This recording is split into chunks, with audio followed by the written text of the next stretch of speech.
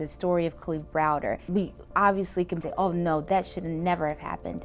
But then in the same instance, elect a DA that continues to recommend high bail without taking into account what the person can afford.